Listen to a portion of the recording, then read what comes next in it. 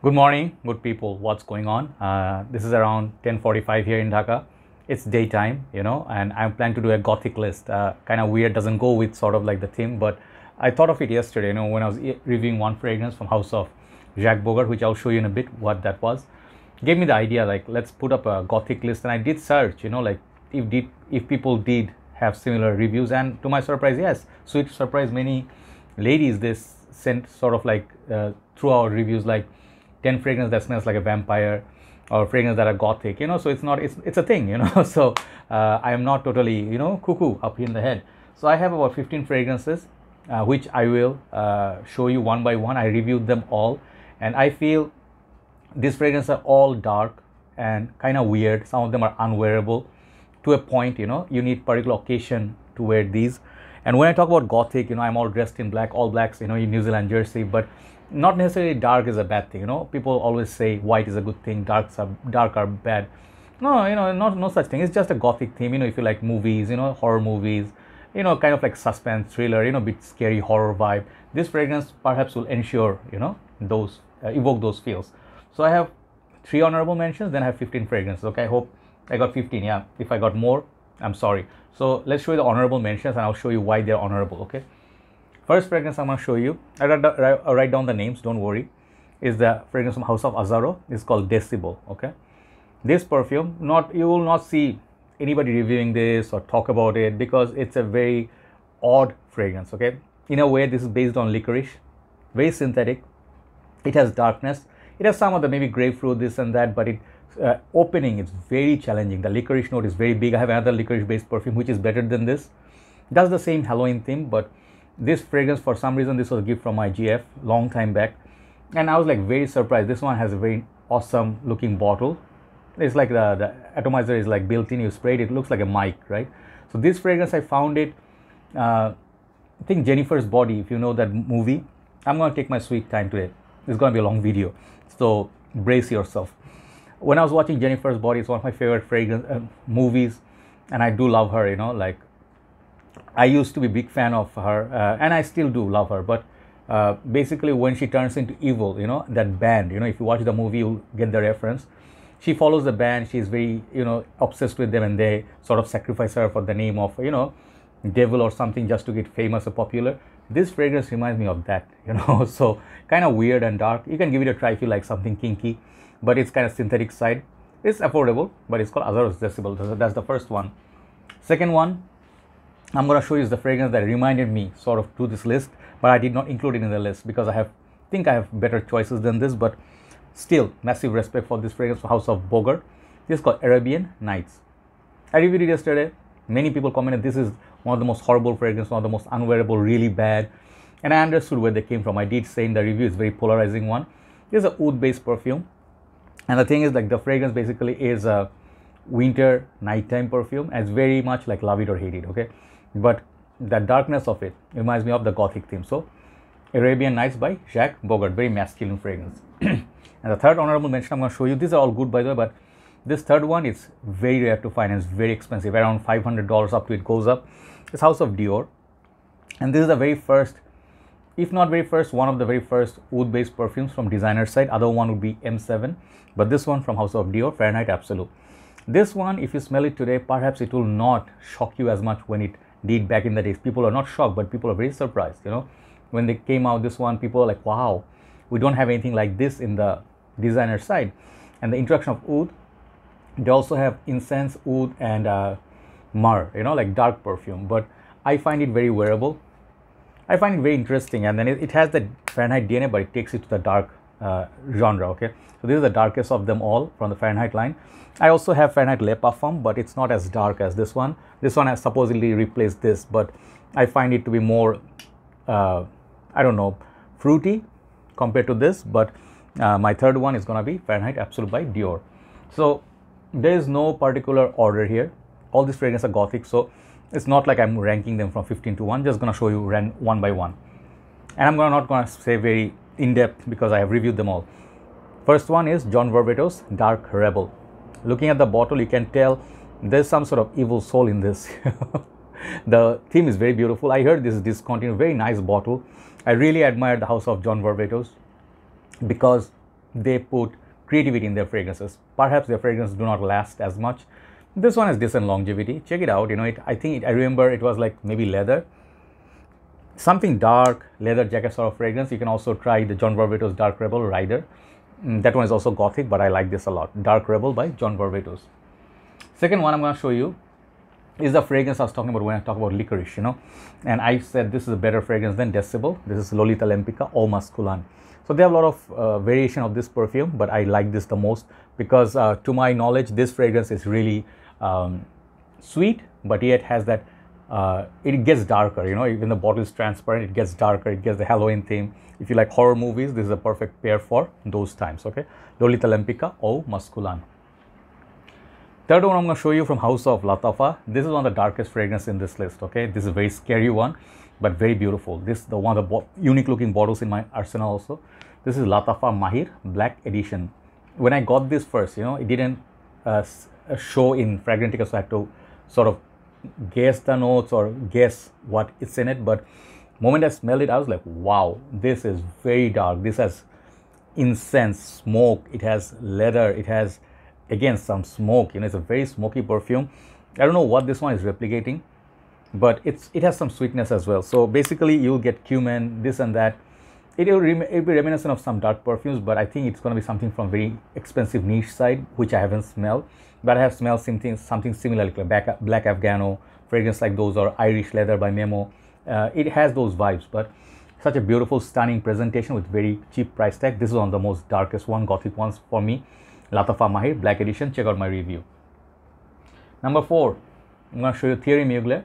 This is pure leather. This is discontinued, you know, just like Fahrenheit Absolu, but you can still have it if you pay a little bit more money. This goes for $150 plus, okay. This hands down one of the most expensive Thierry Mugler perfumes and very rare. Most of the Thierry Muglers are now discontinued, but this is one of them I would hunt down if you like leather. Very gothic. It takes Thierry Mugler. I was going to put Amen in this list, right? That is a gothic fragrance, but imagine something more serious, more gothic, more dark with a leather note. This is it. You know, some people may say side by side at first, they smell very close. They are not that, you know, it's redundant to have those, but I humbly disagree. This one has a brown leather. Look at that bottle. It's rubbery, but it has a leather texture, okay. This fragrance hands down one of the most challenging ones from this line. Very scary, but very beautiful, very long lasting. Thierry Mugler Pure Leather. Number 5, I'm going to show you. This fragrance is very wearable, but it has a mysterious vibe. And I was going to show you basically from House of Tom Ford. There are many fragrances, but I was going to show you one more, but I decided to go with this one. I was going to show you Black Orchid, which is a very dark fragrance, ominous, dark, and mysterious. But I find this fragrance to be a little bit more darker compared, you know, hard to believe, but that's what I feel. This is Tom Ford Noire EDP. Discontinued now, but you can still find these in random shops. This is a soapy, dark, very mysterious fragrance. It's similar to Prada Amber Pour Homme Intense, but I like this more, okay. This one definitely has a waxy, dark vibe, and if you are dressed up dark theme, try this out. Even this is like, I think for unisex purpose, but it has this nice little mysterious vibe about it. So I would put this in the list. Tom Ford Noire EDP. After that, in an inexpensive fragrance which I included, I was going to put something else, but when I actually, let me get that as well, include in the list. Hold on. Yeah, sorry about that. You know, I'm gonna do a little bit twist because, you know, sometimes I do not plan so well. But next fragrance I was gonna show you. Let's show both of them. You know, like not same, but since I included one more, I will just do that like a joint entry. Okay. This next fragrance is inexpensive. If you can get the older bottle, get it. It's from House of Davidoff. This is called Hot Water. Okay. Hot Water basically is a sweet, kind of boozy, vanilla, warm, pimento, that sort of vibe. It's similar to Xerius Rouge by Givenchy, but this one I prefer more to that. The reason being that one has a nice, more sophisticated vibe, but this one, it's very long lasting. If you get especially this dark side bottles, nowadays this all transparent, it's reformulated. But if you get those, these are very extremely long lasting. This is a very odd one, to be honest, that because there's a fragrance from House of Azzaro called Nighttime. That one, this one, they give me the same sort of night vibe, you know. So sort of think of vampire vibe. This is a sweet one and it's very affordable. Definitely try out Davidoff Hot Water. So let me show you another sweet one as a joint entry. This one is House of Mancera. This is a joint entry like number 1, 2, 3, 4, 5, 6. Number 6 joint entry. Other one I'm going to show you, Mancera's Wild Cherry. I wish I had the Guerlain's Le Petit Robe Noir. There's one fragrance, I think one of the dark variants has a very dark cherry note, also gothic, bit scary. Now this one basically reminiscent of that, and also Tom Ford Lost Cherry. If you like those, this is a beast mode version of those. Mancera does some beast mode fragrances. This is the one I really like, but it's not really everyday wearable for me, you know, like reason being this one, the cherry is dark. Also it gets kind of like very dark, you know, as time progresses, this one gets very dark, and the, you know, the sweetness, it's very like strong. But if you like gothic perfumes, you know, this one for some reason I always pick up, you know, like that gothic vibe from this. So if you like dark cherry based perfume, this one definitely try Wild Cherry. Okay, next one, it's a, I think, discontinued fragrance, but I was gonna sell it off, but then I decided to keep it.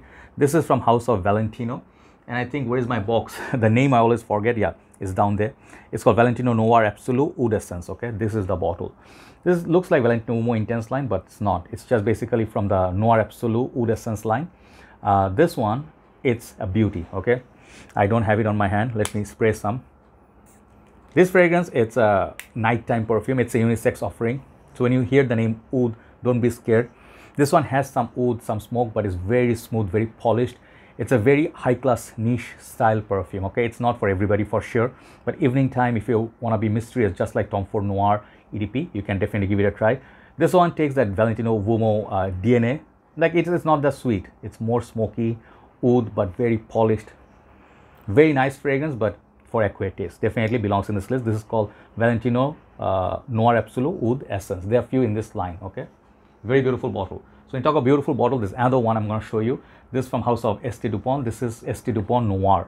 This is discontinued now. Very unique looking bottle, and you can see the theme is kind of dark. You can easily label this as a dark fragrance list, but I'm going to call this what I called it. This one, it's really interesting. This is one of the most sweetheart in this list. This is more wearable. This one, when I smell it, it's long lasting, doesn't project as much, but it has some sweetness, some spices. It's a spicy fragrance, but with a hint of sweetness. Okay, but it's very unique. One of the most unique fragrance in designer side. Very underrated. Nobody talks about St. Dupont. I was gonna put Oud Santal, which is similar to Black Afghano, but I decided to go with this one. This is a beautiful fragrance. Okay, definitely check it out. St. Dupont Noir. Look at that bottle once again. Okay, so next one is one of the darkest Mancera I ever came across, and I couldn't get a hold on or put a leash on this fragrance. This is just so challenging.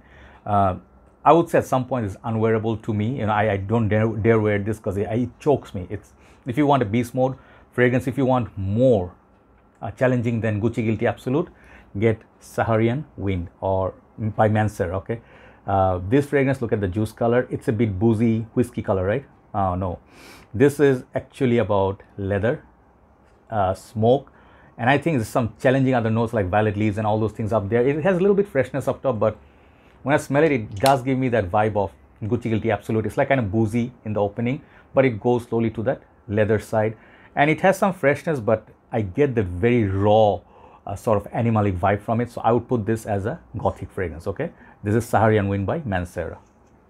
After that, many of you will agree this is actually one of the fragrances that represent the gothic side of things. And when it came out, you know, people would say, what's the occasion to wear this, you know? And I would tell you, I don't know either, but I enjoy this fragrance. This got cypress, it got some inky notes, vetiver. You guys know what I'm talking about. This is Encre Noir by Lalique. Encre Noir has 4 in the line, or 5, I can think. Look, Encre Noir, Sport, A La Extreme, and then Ombre Noir, perhaps you can consider, but it's not the same line. So Lalique made a niche level juice here. You know, if you like dark fragrances but artistic perfume, that ink note is very interesting, very interesting, and then vetiver, everything is just so nice. This one, it's basically a nighttime wearing. If you want something summer version, go with the sport version, which is much more grapefruity, but this one remains a gothic fragrance for me. You know, this is very artistic. Okay, so Lalique Encre Noir. So 5 left, last 5 left. Let me show you another dark perfume. Let's show you the Thierry, which is scary. This is actually Boy Toy by Moschino, or Toy Boy. I always mess up. Yeah, this fragrance basically, it's spicy, woody, to my nose pear, got some pink pepper and stuff. It's a weird combination, you know.